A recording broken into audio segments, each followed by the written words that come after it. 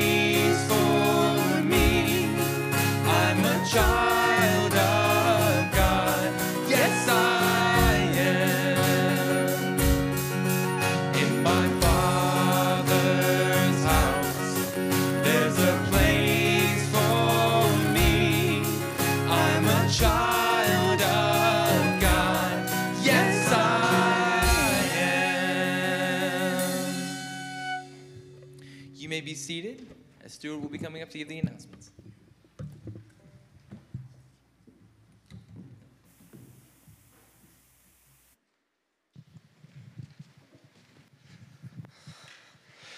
Well, good morning, Oak Hills Community Church.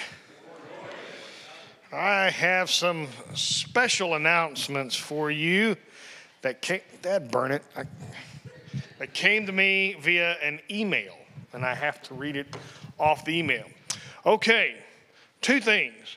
One, the newcomers class. If you look inside your bulletin, you'll see it on the right section outlined in blue. It is coming. We have a class for a Saturday morning, late October or early November. If you're interested in seeing what that's all about, please contact Pastor Mark. And if that sounds like something you want to do, then he will get you all signed up. The other thing he wanted me to bring up is an upcoming apologetic series. God has revealed himself through the Word of God, the Bible. Yet many in our culture have doubts about God. Worse, some attack God's existence. The Apostle Peter urged every Christian to be prepared to make a defense for our faith. And the word for defense is apologia. 1 Peter 3:15. To do this, we will begin a new series in September. This timely set of sermons will help strengthen the faith of believers and equip them to have answers to objections about God. You may know someone who is struggling with doubts or who would benefit from this series. Please consider inviting family and friends to attend. Thank you very much. That is Pastor Mark. Other announcements. We have a big thank you to everyone who helped to mix, freeze, and bake 50 dozen cookies for the Kairos ministry. That's a lot of cookies. Yes. Praise God for that. Let's see what else. And I think that's it. Did I welcome everybody? I did? No? Josh did? Well, I better. Welcome.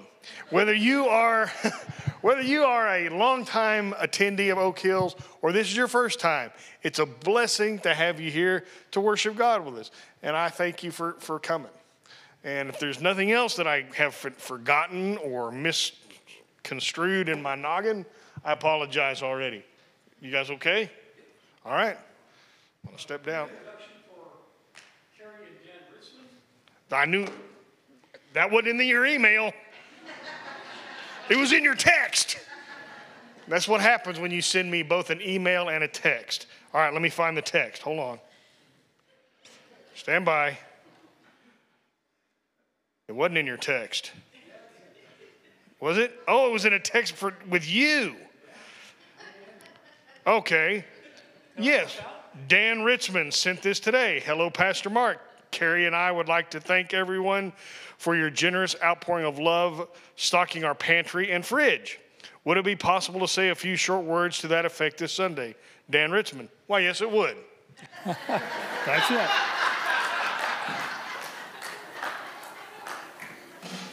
Would you Come welcome on up them, here, please? Richmonds, and rescue me.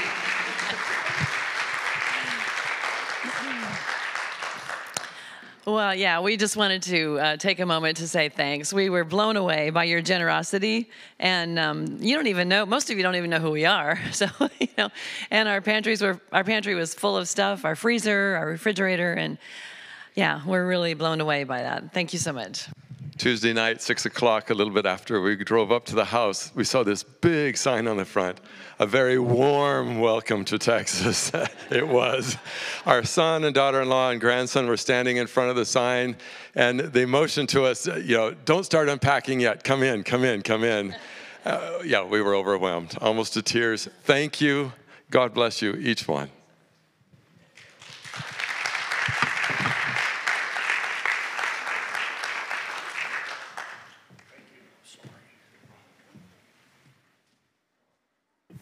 Okay. I guess we're done. All right. If y'all would like to stand with us again as we sing our next song, Hear Our Praises. 2, 3, 4.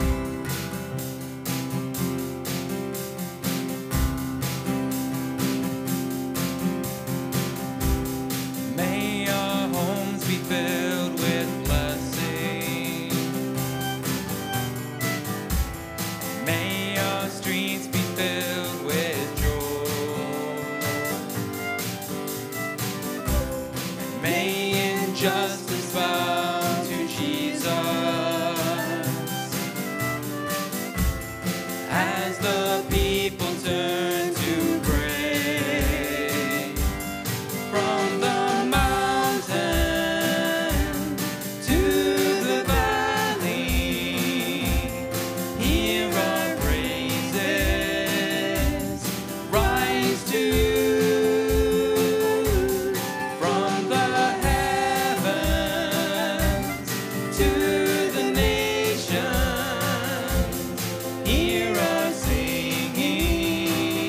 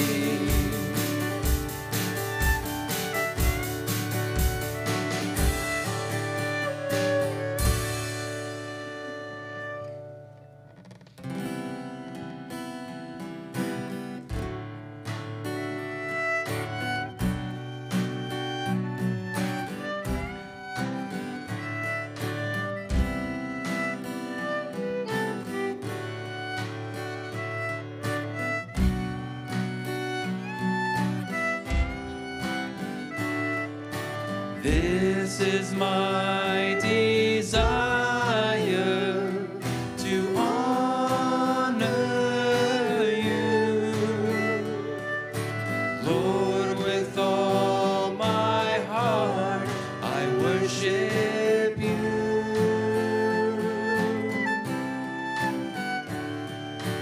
All I have within me, I give you praise. All that I adore is in you.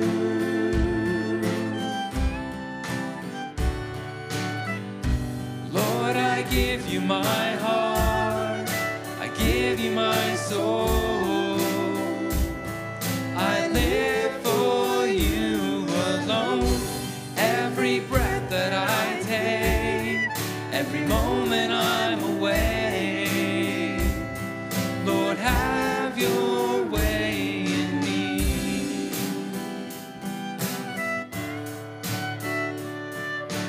This is my desire to honor you, Lord, with all my heart I worship you. All I have within me, I give you praise. All that I adore is in you.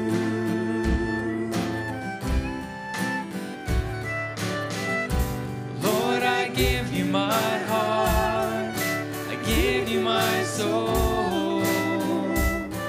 I live for you alone. Every breath that I take, every moment I'm away, Lord, have your way in me. Lord, I give you my heart, I give you my soul. I live for you alone. Every breath that I take, every moment I'm away, Lord, have your way in me.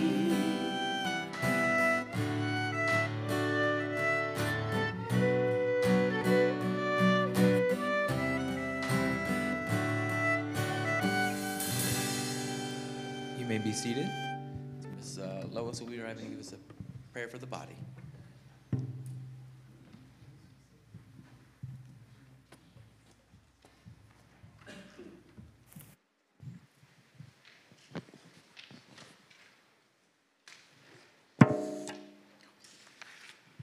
Let's pray.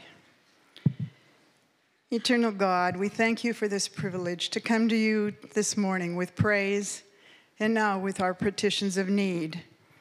Our enemy is ever before us, and we bless you for your power to win the spiritual battles that we face.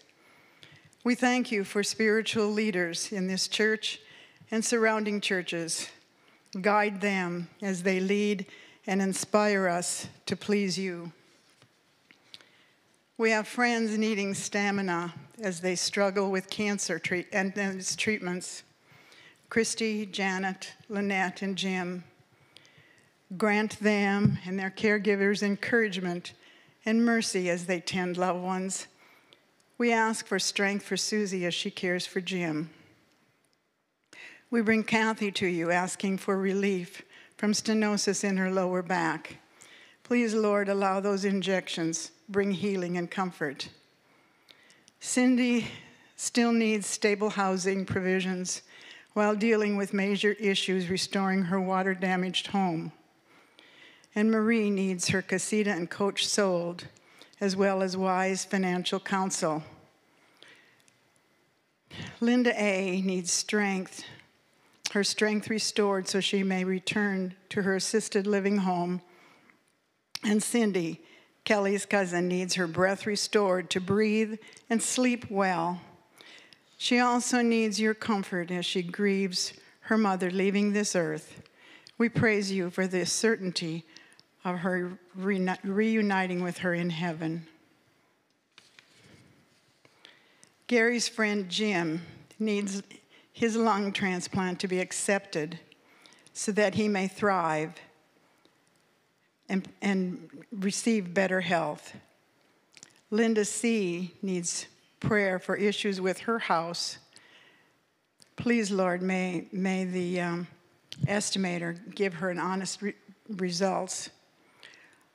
Lord, hold our military, police, firemen in your strong and loving hands. Protect them, defend them as they protect us. Direct American citizens to carefully think about their vote choices this fall. And prepare teachers and students for a good, healthy year. Help us remember, Lord, your grace is sufficient. Your strength is perfect. Your plan is sovereign. We bring these requests to you in Jesus' name. Amen.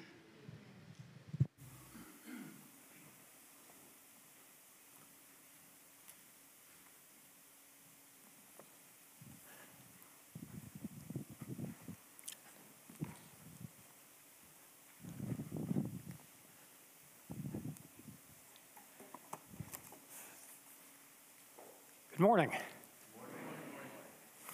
Back in 1917, the Russian Orthodox Church was having their denominational meeting, and the bishops gathered, and there was a heated furor. They were having a great debate. You know what the debate was about? Candles. Should they be 18 or 22 inches long? A few blocks away, there was another meeting that was going on. The Bolsheviks were meeting, planning to overthrow the Tsar. So while the church was arguing about candles, communism was getting its start. You know, I wish that such trivial matters didn't happen. And I'm just really glad to say that they haven't happened since. And they would never happen in America, and never in the church. I admit I'm being a little sarcastic. I wish I could say that truly, but I'm being sarcastic. In fact, the church has had squabbles just seeming like forever from the very foundation of the church. We're human, and we argue about things.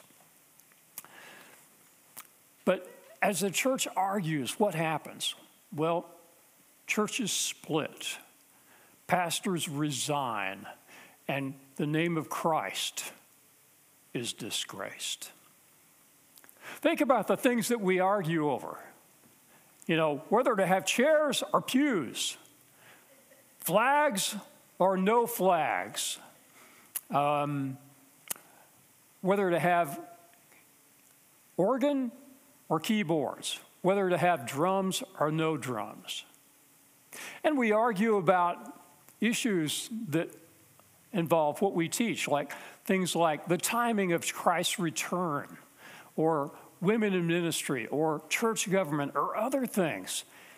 And to all these things and more, I can only say, how trivial. How trivial. Chuck Swindoll says that he has examined many church splits. And he said, never once have I found one that was over a truly essential issue. Now, there may be some that are, but generally, the things we fight about are things like the color of the carpet. I'm speaking from experience. Not in this church. All right. So please stay with me. Even if I've offended some of you over what I've said, please stay with me as we talk about this.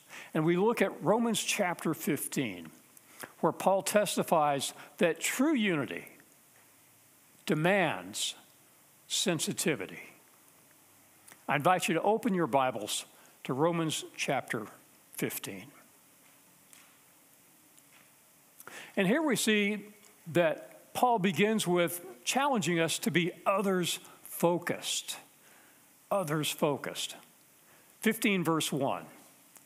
We who are strong ought to bear with the failings of the weak and not please ourselves. Last week we looked at chapter 14. We looked at the strong Christian and the weak Christian. And Paul challenges the strong Christians, though that understand they have freedom in Christ and can do many things as long as God has said, you don't do this or don't do that. We have the freedom to do these things. And one of the things God has given us freedom in is to choose what to eat. And so he uses an example. He talks about the strong Christian in that day had freedom to eat meat, and the weak Christian was vegan. And they had these differences. And he encouraged the strong not to condemn those that didn't realize they had the freedom to eat a good, juicy steak. He says, you have the freedom, but don't abuse that freedom by condemning people that don't agree with you. I mean, we're going to disagree over various things, right? All kinds of things that are a matter of opinion. And so what Paul is challenging us today in this auditorium to accept one another. If somebody comes in and they're different than us, should we accept them? Absolutely. If somebody comes in and they have different opinions than we do, should we accept them? Absolutely. I love it that the body of Christ is made up of different nationalities, that it's made up of different people, young and old, rich and poor, all kinds of people. That's a beautiful mosaic. And I love that. And I don't want us to lose that quality. So let's be accepting as people come in, or even people who have been here for a long time. Let's accept one another. Paul didn't want the fellowship to be broken and the unity in the church to be fractured. And one way for us to accomplish this is for strong Christians, Christians that know we have freedom, to be willing at times to limit our own freedom so as not to offend others. It's fascinating to me, this idea, kind of use the illustration of to eat meat or not. He spent a whole chapter on that, chapter 14 we saw last week. And he's not done yet. Here in chapter 15, he's kind of continuing that thought. This is important to Paul. This is a cornerstone of Christianity, to accept one another. The ancient Stoics used to teach that there were many things that they called adiaphora, that is, indifferent. It was neither right nor wrong. It was just a matter of preference. And they had a saying that went like this: it's not right or wrong, it just depends on the handle that you pick it up with. I think he's right. I think they're correct. To a student of art, a certain picture might be a work of art. To another person, it might be an obscene drawing. I traveled to Israel and studied in Israel at the Institute in Jerusalem, American Institute. And then I came back and we scheduled a stop in Paris. And there was no extra charge, so I scheduled a layover in Paris. And I was traveling with a Christian couple, an elderly Chinese couple.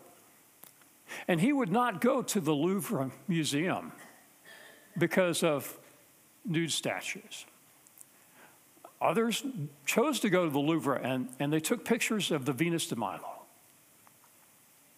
One group of people, for them, a discussion might be intriguing, something to really debate about, and they're really into it. And to another person, that might be a bunch of heresies. An amusement, a pleasure, a hobby might seem quite permissible to one and prohibited to another.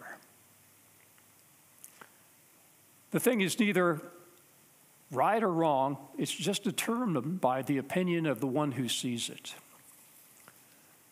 Some people enjoy playing a sport on Sunday or watching sports on Sunday. To another person, that might be a wrong thing. They view the Sabbath as holy, and you don't do that. I had missionary friends that encountered that in Guatemala. And to take a weaker Christian, somebody that doesn't know they have the freedom to do something, and to try to push them to do that, to engage in this sport, say soccer on Sunday, which they think really is wrong, really is against the law of God, to force them or try to get them to do that would to be causing them to engage in something that all through the time they'd be saying, wow, I really shouldn't be doing this. I really think what I'm doing is against God. You see my point? We want to accept each other, and we don't want to push others to agree with us in everything, to be in lockstep in things that are of no matter to God. You know, if we push them to do that, that's not accepting them, is it? Paul encourages stronger Christians to welcome such people and not to bombard them with criticisms. And it's not limited to Paul's day. It's true for struggles today as well. You know, it might be easy to show somebody quick irritation because they disagree with us on something. And Paul's saying, don't do that. Accept one another. Now, verse 2. Paul lays down a principle. Each of us should please our neighbors for their good, to build them up. What if we all did that? Think of what the world would be. No warfare, because everyone's looking out for the welfare of others. What if our nation did that? No setting one group against another. Everyone would care for each other. All would respect one another, and anger and hate would disappear. What if our area did that? You know, everybody looking out for each other. No road rage. People in neighborhoods would get along. But these things will not happen. You know why? Because man is sinful and separated from God. Mankind are born with a rebellious heart and live out our lives in rebellion. So that will not happen in this world. But what if we Christians lived that way? What if we accepted one another as Christ has accepted us? Maybe it might motivate some people to grow. You know, take the next step in Christ. Take the next step to maturity. They might be motivated. You know, if people feel like they're rejected, they're not motivated, are they? If we laugh at what they hold dear, regardless of what it is, and we mock them, they're not going to be motivated to grow. But if we accept them as individuals, we don't have to agree with them in everything. But if we're kind to them, neighborly, loving our neighbor, then they may be encouraged to take the next step, maybe to learn more about Christ and want to trust in him. Wouldn't it be wonderful if people met us and they saw how we interact with one another as Christians, and they say, they're different. How did they get to be that way? I want what they've got. Wouldn't that be great? Yeah. Well, here's a question for you. When is it right to please men, and when is it wrong? The solution to this problem is very simple. It's found in the alternative to pleasing men. So here's the answer to that. When we must choose between pleasing others and pleasing ourselves, it is right to please others. Put others first. But when the choice is between pleasing others and pleasing God, pleasing others is wrong. Doesn't that make sense? If God has revealed his will and you know what God's will is and somebody wants you to please them by doing something else, say they want you to go to the corner and meet a guy there and buy him some crack cocaine. When it comes to pleasing God, that's supreme. There's a reason why Christ said, love God first, and then love others. So if it's pleasing to God, let's do it. If it's not pleasing to God, we placed him first. Bob Deffinbaugh summarized this very well. This is what he said. Before considering what Paul does say about pleasing others, let's note what he did not say. He has not said that we should please our neighbor in any way our neighbor dictates. We are to please our neighbor as God dictates. We are not instructed to make our neighbor feel good about himself, to make him comfortable, to fulfill his desires or expectations. God is the one who defines what is pleasing to our neighbor, not our neighbor. As we shall soon see, doing what is pleasing to our neighbor may not please him at all. Paul is speaking about pleasing in a long-term, eternal sense, not in a short-term way. So, if we are to please our neighbor in a way that promotes his good, we're doing it for a spiritual purpose, trying to accomplish spiritual ends. And Paul wants us to get there. He wants to bring out now his heavy artillery to motivate us to do this. What is that heavy artillery? Jesus Christ.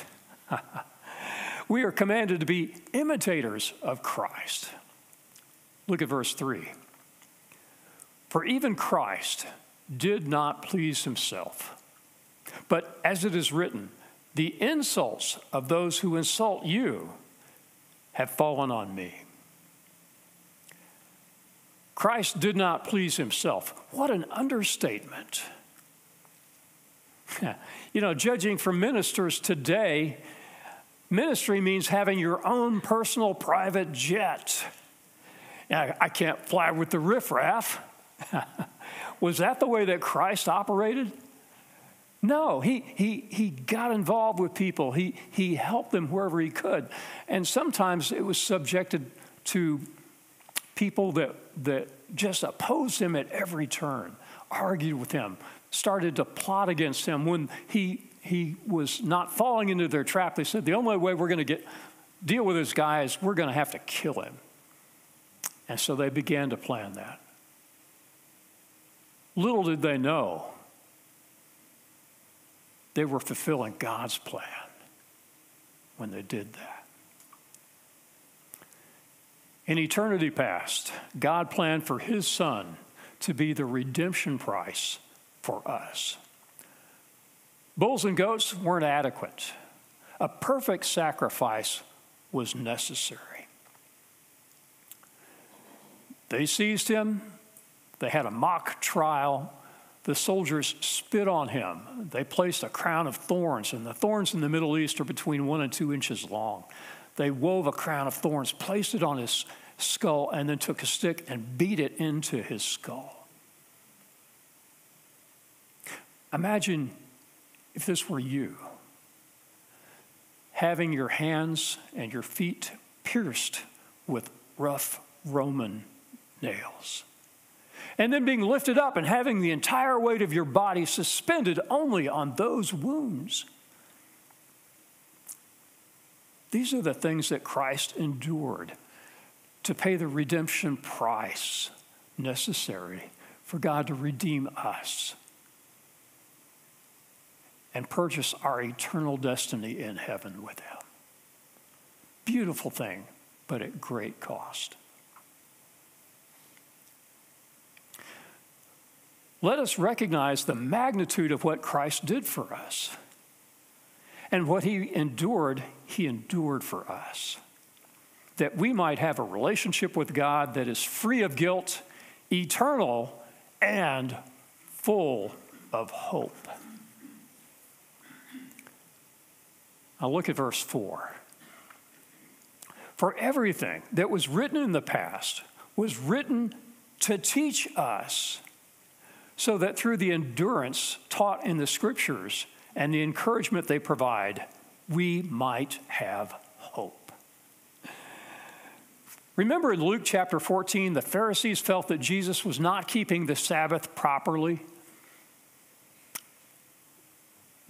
They felt their laws governed how this commandment to keep the Sabbath was carried out. And Christ wasn't submitting to their laws. He wasn't disobeying God, but he was not complying with people's man-made laws. And he didn't do that.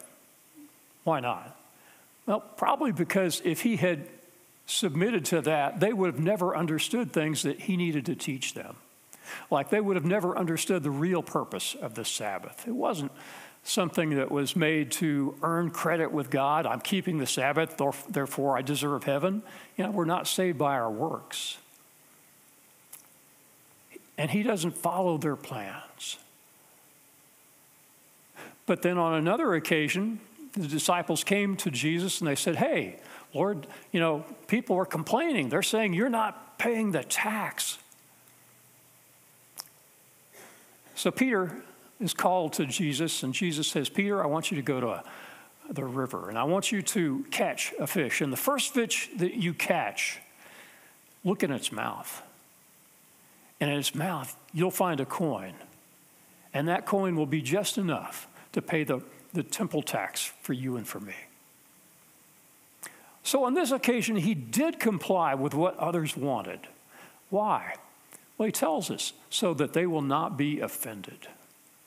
Jesus is teaching truth. He didn't want to offend others. And so he complies. He submitted to their requirements. Did it in a miraculous way. Isn't that a cool way? But he submitted to them. Well, the Old Testament helps us here, especially in matters of yielding up our rights. Yielding up our rights. Remember when Abraham and Lot were together and their herds got so vast that they couldn't coexist together? You know, they're overgrazing, and so the herds were having problems, and the shepherds were fighting each other. And so Abraham and Lot realized they've got to separate. Now, Abraham is the uncle. He's the senior guy, the older. He has every right to have first choice at where in the promised land. But he gave up that right. Just like sometimes God is going to ask us to give up our rights. He gave up that right. He says, Lot, you choose. Well, Lot looked up and he saw the valley that was lush and green, perfect place for grazing. And he says, that's what I want. And Abraham gave it to him. And Abraham took the higher desert ground. He didn't get the best place. He gave up his right. And that's against human nature, isn't it? But sometimes God may want us to yield to another person. Remember Moses? According to the record, he gave up his place as prince of the household of Pharaoh. As Hebrews tells us, he gave it up in order he might suffer reproach with the people of God for a season. What a beautiful example. Or David and Jonathan. Love this story. These two friends that are like-minded, love the Lord, and they bonded together as friends. Two military guys that were brave and they respected each other. But Jonathan was the son of the king, and the king is getting older now, and the king, when he dies, Jonathan's the right heir. But he recognizes something. Jonathan recognized God had a different plan. God's plan was to choose David. And so Jonathan yielded up his rightful place, gave it to David. And when his father wanted to kill David, he resisted that, endured the wrath of his father because he knew David was God's choice.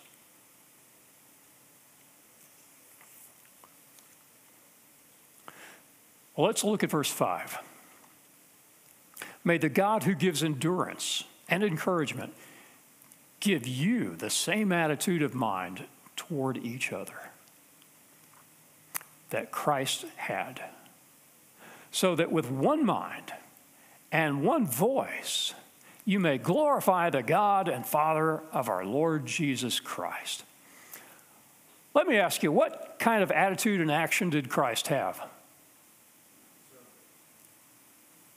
Servant. I had three things. Brother, you got one of them. That's very good. Also, he was humble, right? He was humble.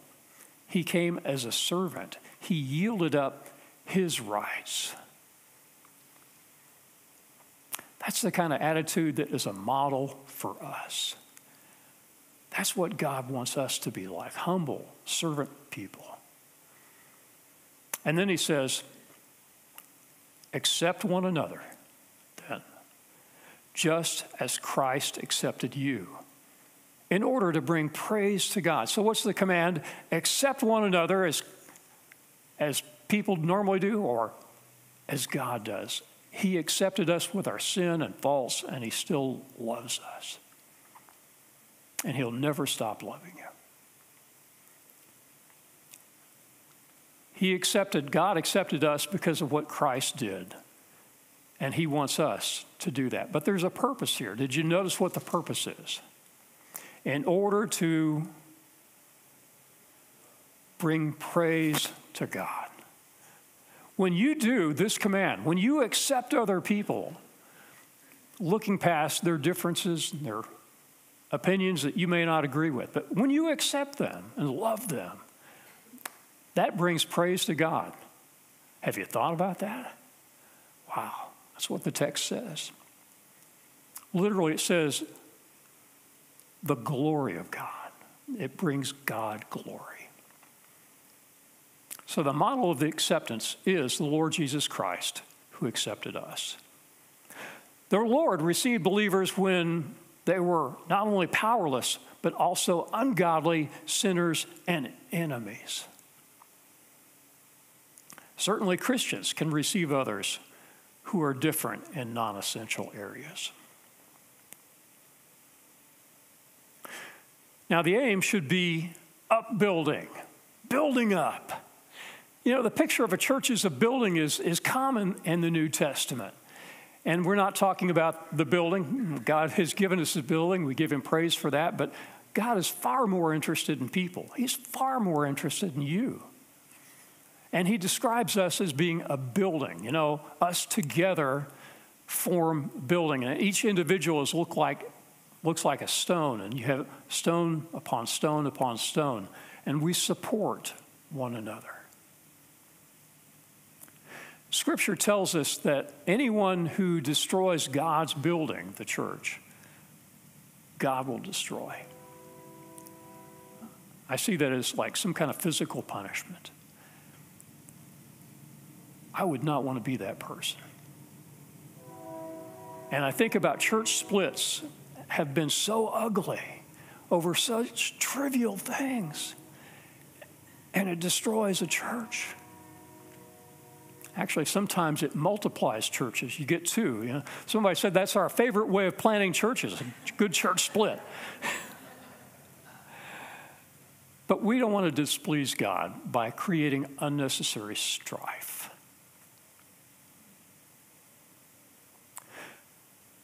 Now, he gives an example, one that was really common in Paul's day, and it's common today as well. Note the Jew-Gentile rift, the great division between Jew and Gentile. Gentile being, it's an idea for Greek, but just any non-Jewish person. What Paul is saying here is that God is already working out this great program in which these two people that have hated each other for centuries are now being brought together as one. We are the church, comprised of Jew and Gentile. I mean, that must have shook their categories. And this has already started in Paul's day, and it's going on today, and it is based on the fact that Christ accepted both Jew and Gentile and put us in one body. Now, I don't know if you've ever been involved in a church fight. You know, people fight over all kinds of things, but it can get very hot. I remember in a previous church seeing this conflict, and we were at a table, and one person was saying bad things to the other, and the other person was getting so angry they're gripping the table, and then one person started to rise up, and the veins in his neck were bulging out. I saw that. I never want to see that here.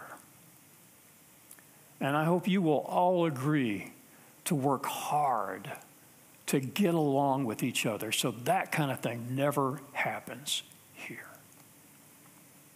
Now, there are things we're going to have to stand for. We're going to stand for the Word of God. We're going to stand for truth. We're going to stand for Jesus Christ. We're going to share the gospel. We're going to do good. We're going to stand for those things. We're not going to compromise on those things. But on non-essential issues, let's accept one another and love each other.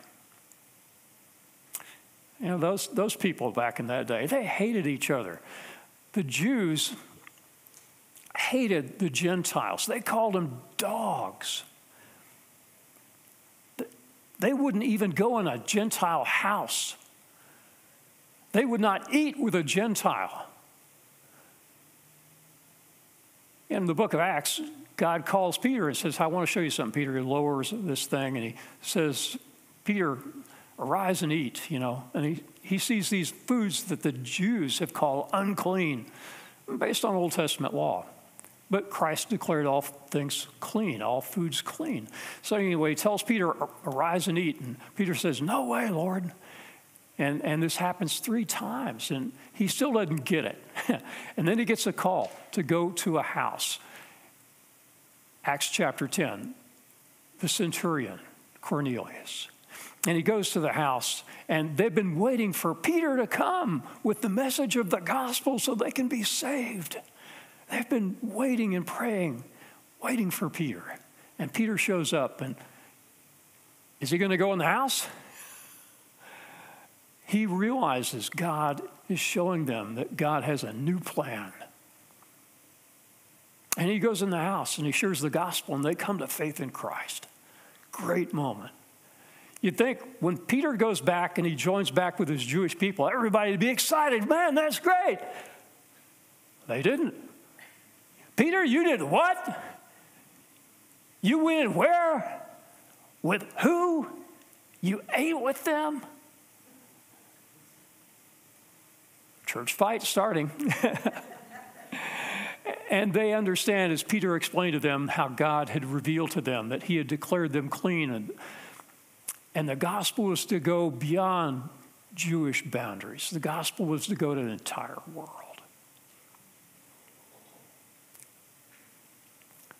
They finally began to get it. Well, Jesus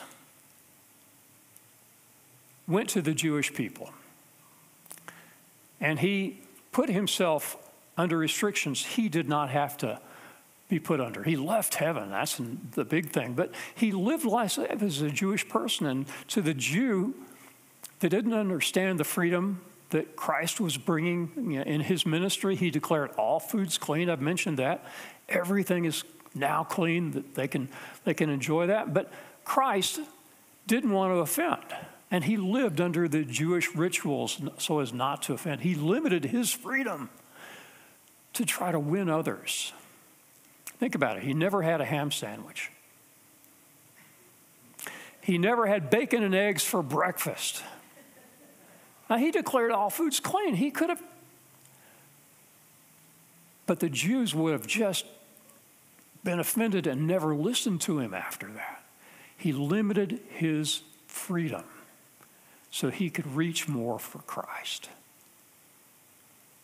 Hopefully, we'll be like that.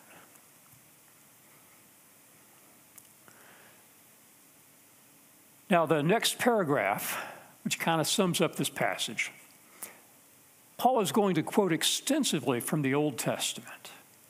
And what he's going to show them is, you may think this is a new thing, Jew and Gentile, but God had it in mind all along. And basically, he's saying, be restored. He's talking about the Jew-Gentile rift. Verse 8 gives the principle. For I tell you that Christ has become a servant of the Jews on behalf of God's truth, so that the promises made to the patriarchs might be confirmed. You know, way back in Genesis chapter 12, Paul calls Abraham out. But from the very beginning, he tells him, I'm going to give you this blessing, but you're going to be a blessing to the whole world. And I think he had in mind the fact that Christ would come through his line. And you're going to bless the whole world. So Paul now uses the Old Testament to show God has always had a plan to include the Gentiles. Verse 9. And moreover, that the Gentiles might glorify God for his mercy. And the Jewish people said, what? As it is written, therefore I will praise you among the Gentiles. I will sing the praises of your name. In verse 10, again it says, rejoice you Gentiles with his people. You know, Jew and Gentile together, that was always God's plan. God called the Jews, but he called them to be a light to the Gentile world. He called the Jewish people to have a covenant relationship with God so that the world could see what it was like to live in harmony with God. They didn't do very good, but that was God's intent.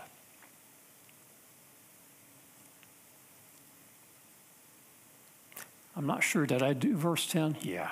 Okay, verse 11. And again, praise the Lord, all you Gentiles. Let all the peoples extol him.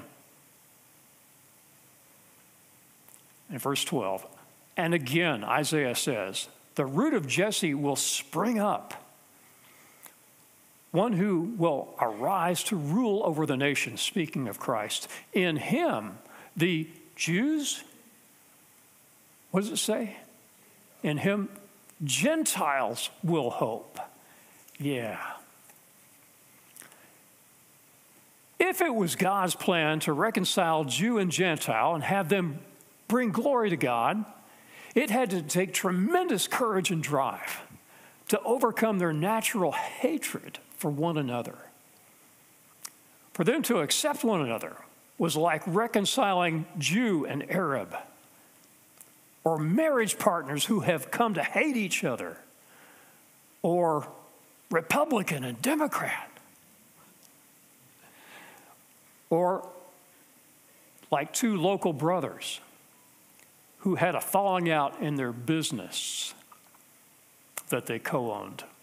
One day, I was driving down 377 coming up to work, and I saw a car parked on the side of the road, and I saw a police car pulled up to it.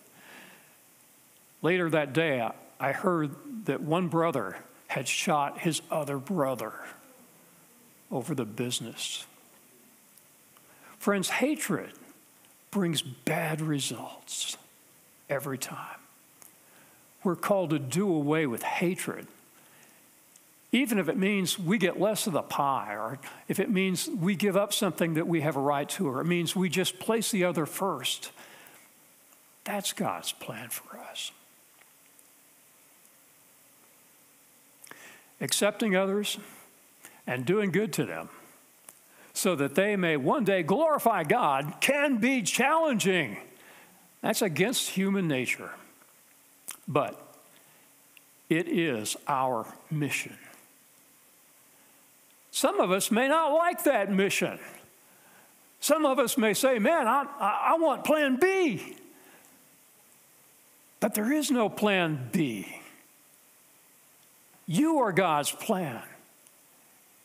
And his purpose includes us reaching out with the gospel and living out the gospel in such a way they see that we are different and they see that we love other people.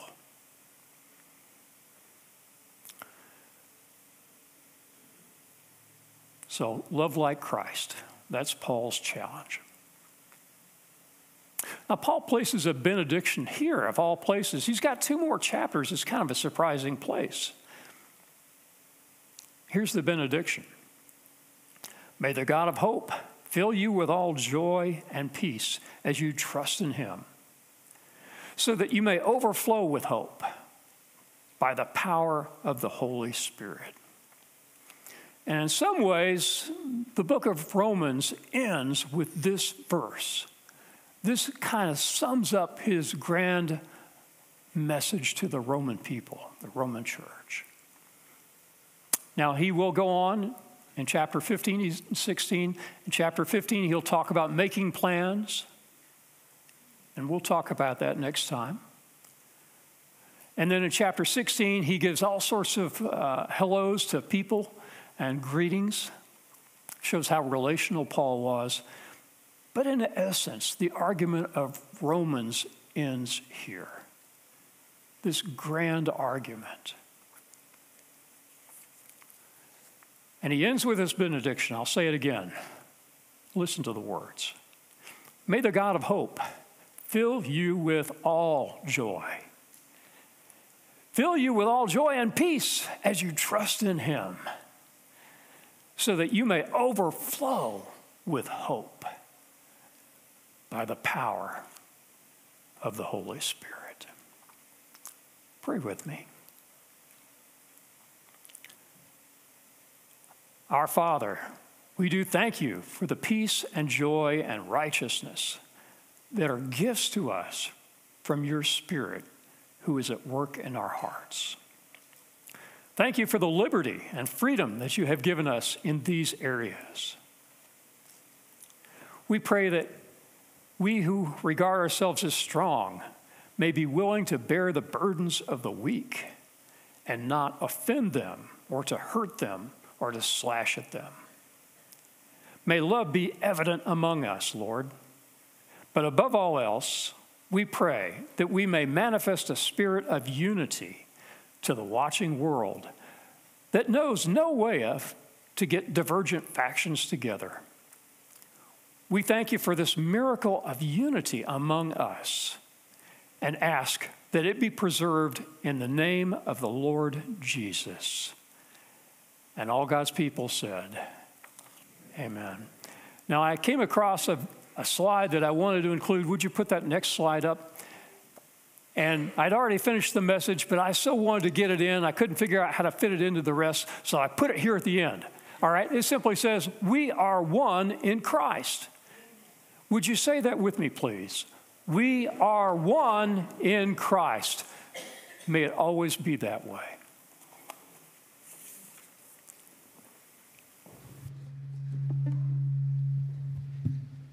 Please rise if you're able as we stand and sing our final song, Amazing Grace. 1, 2, 3.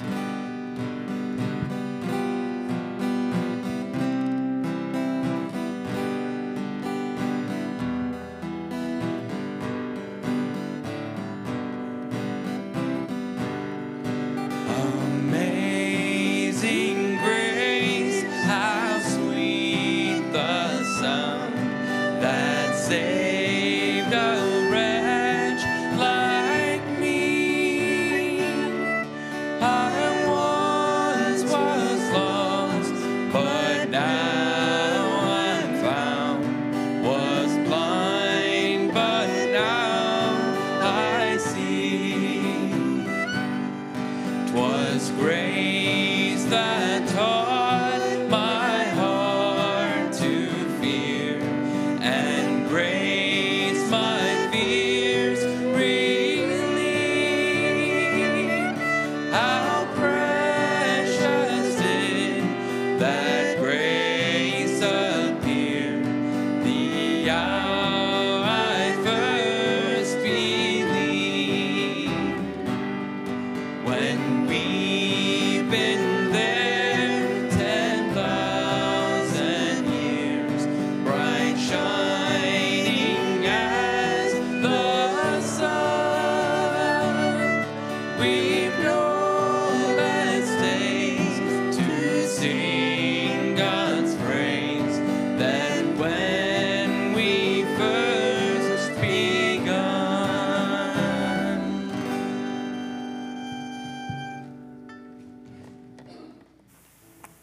Thanks, Joshua. Music team. On Friday mornings, I meet together for breakfast most weeks with a group of guys, in their 40s, and they're all military people. I'm the only one that's not military. Thanks for letting me join you guys for that. And we went over some verses, and we found a neat verse, and John challenged me to use this as the benediction today. So here it is, 1 Peter 1, verse 13. Therefore, prepare your minds for action. Keep sober in spirit. Fix your hope completely on the grace to be brought to you at the revelation of Jesus Christ. Great words. You're dismissed.